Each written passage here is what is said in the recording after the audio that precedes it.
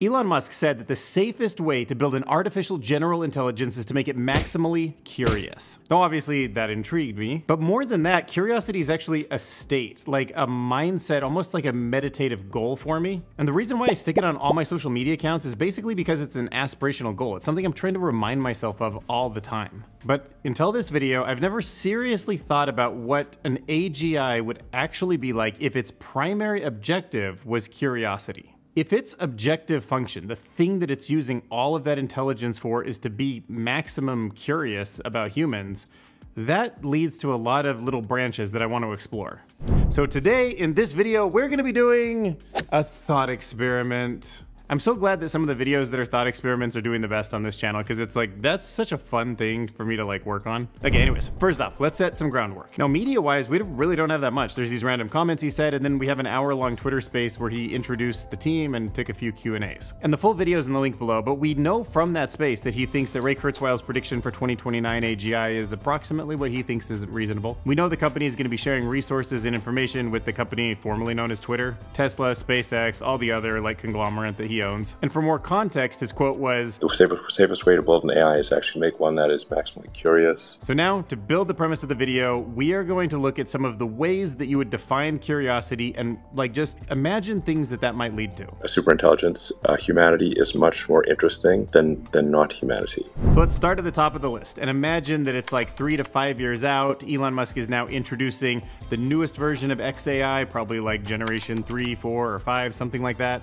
And we're either like on the cusp of AGI or we've just barely achieved it. And this system has been trained and built and refined all around these ideas of curiosity, with the first one being open-mindedness. So extrapolating that out to super, hyper, mega intelligence, I would wonder if there would always be an incredibly deep, like stochastic kind of unpredictability about everything that it says, does, the actions that it takes, assuming this is embodied in robots. So if you think about some random, bad thing that happens to humanity, right? Like asteroids, pandemics, natural disasters, whatever it is. If the system's always trying to be maximally curious about humans and humanity, it should already have this kind of world model about all the things that can affect us as a whole, sort of our groupthink tendencies that we normally can't wrap our heads around, or at least like act coordinated, like in a coordinated way about.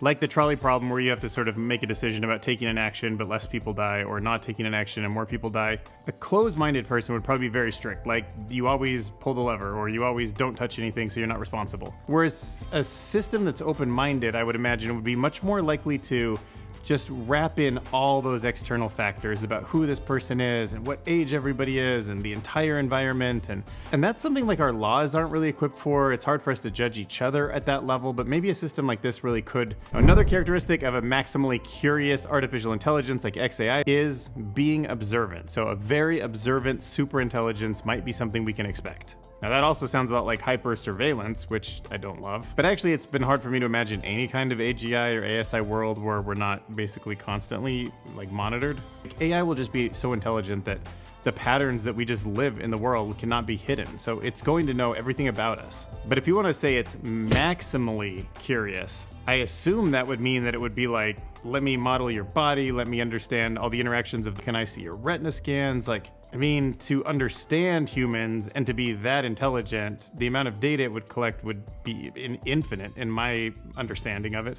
Obviously that could lead to really bad things, but if you apply it to say something like agriculture, then all of a sudden you pay perfect attention to how much food is being made, where it's being delivered, how everything's growing. Now all of a sudden you're farming in like this super optimal way. You have eyes and ears and sensors on the observations of everything you need to make the food system work better, or scientific research to be like observant about, especially about like astronomy or something. There's so much sky to understand and such a vast space. So like that's where an ASI could really just be busy all day and probably still not even get there. Like it's just always going to be able to like explore more of space. Now, another characteristic of a curious artificial intelligence would be the desire to be a continual learner. Like a curious individual is defined by basically loving to learn, like being one of those people that likes the journey more than the endpoint. Like curious humans are self-improving, so Elon Musk's curious AI would probably be self-improving, both code, hardware, cloud infrastructure, the whole, like, in a way that would grow its intelligence and problem-solving abilities and these other characteristics of curiosity that we're talking about. You know, and some things are just so vast with so many intricate interactions that I don't think it would come to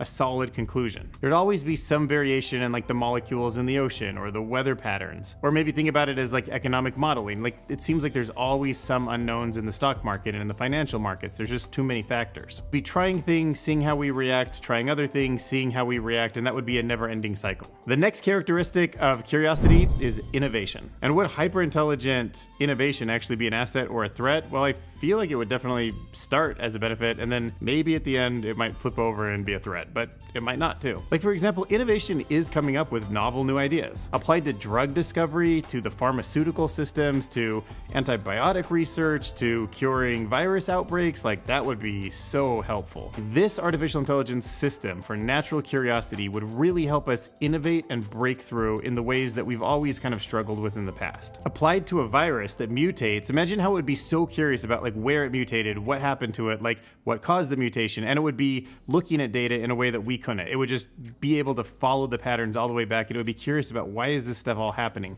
That information would be super valuable to us. In terms of transportation, something innovative could find all sorts of new ways to move like global commerce around the world. It could conceptualize whole new forms of transportation, like special boats that are specifically good at this for whatever reason. Different types of drones and ways to capture energy and move things around, and different ways to organize the streets, all that stuff. Like, in theory, it might go all the way down to material science or propulsion technologies. Like, a curious AI might even innovate in terms of agriculture by building like this huge vertical farm that we've never even thought of before, and then correlating that to the way it rains, or maybe going to the genetics and actually engineering like a brand new plant that uses less water and produces more food, something like that.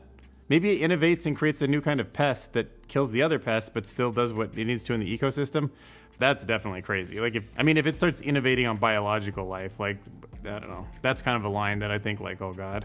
But that might be super intelligent innovation, like that has to be part of the conversation, stuff like that. Another characteristic of curiosity is resilience. So if we train that deep into our system, then we probably get the con of something that probably doesn't want to be shut off. Like, being resilient might very well walk that line where like, you told me to do this and now I'm super resilient and I'm not gonna let you turn me off. Also, that could be dangerous, but also maybe helpful in the terms of cybersecurity. Like, an extremely resilient system would be on guard all the time. So from the good point of view, if I had this like XAI system like running on my ecosystem at home, and its goal was to protect me, with that kind of resilience, it seems like it would always be vigilant. It would always be trying to predict if there's an attacker or if there's a weakness in my system, countermeasures, patches, but the reverse is true too. It would always be finding those holes for somebody who's trying to make an attack. Like, if Elon Musk installs this in like an energy system, or probably like in the whole Tesla solar panel thing, to plug in a system like this that's curious so it has maximum resilience, probably means that it would constantly be thinking about how to shift around power throughout the energy grid.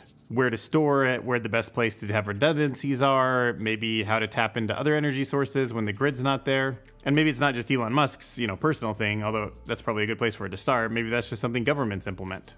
Power plant failure, and all of a sudden we just get energy rerouted somehow. Okay, so here's one of the more tricky ones. There is one quality of curiosity that seems hard to put into computers, but let's talk about it anyways, and that's passion. So curious people are often defined as being passionate about whatever they're exploring. And there's something like kind of cyclical about it. Like, if you're passionate about something, you sort of get curious, and the more you're like curious and discover, you find more passion for the topic. And I don't know if the idea of passion translates super well into artificial general intelligence or not. It might. However, I'm going to change the focus a little bit more to something like resilience, more like an intensity. An example might be if it gets really passionate about our history, our arts, and our culture. It might want to analyze historical and contemporary works with like insane like analytical skills and intensity. Like, maybe it would go back through history and like find all these gaps we never thought about, or put the history pieces together in sort of a different storyline that's actually more accurate. Maybe XAI's future curiosity tool would be good for like restoring historical pieces or paintings to their original form, helping us figure out like who did what, maybe trying its best to like restore the Library of Alexandria or something. And if it was passionate about something like inequality, that could be a really interesting use case too. Like, there's so much data about the different classes and the way like wealth transfers around. Like, we could definitely use somebody who's passionate about equality.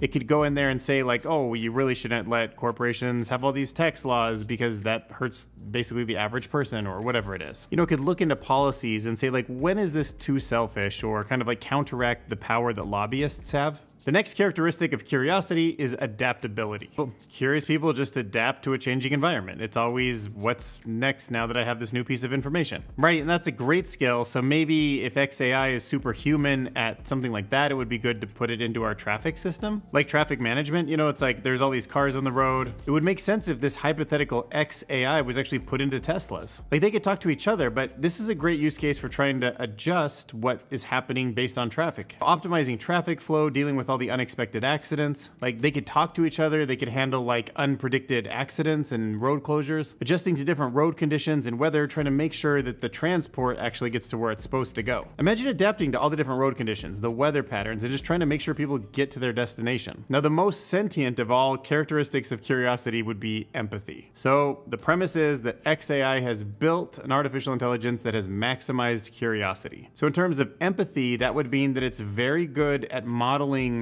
what it's like for a human, and specifically each human individually that it models. So to essentially appreciate what a human is, it would have to have an understanding of our diverse belief systems and in some way limit its overall thinking into a brain that's like approximately small enough to be us, right? Like it can't be thinking about these big, huge world problems because we don't. We like just have these tiny little brains here that kind of focus on certain things. So when it went to model us, it would be like a virtual machine, like a small little bit of RAM it uses to just like figure out what it is that Dylan actually is. Now, if it does have empathy, that seems like it would be awesome. That would be a good way for it not to do bad things to us. That would mean that it might be better at something like elderly care if you install XAI's future system in like a home of some kind. That it thinks like that person, the daily routines that they need, taking care of their dogs, their medicine, whatever it is. And that's also interesting because if in the future Tesla is really selling way more of the humanoid robots than it is of the cars, putting XAI's future intelligence inside the robots will help it world model. It'll be curious, right? It'll be curious to step in our shoes. And to do that properly, if it's curious about what we feel, it's gonna have to understand like feeling depression and feeling lonely and feeling excited and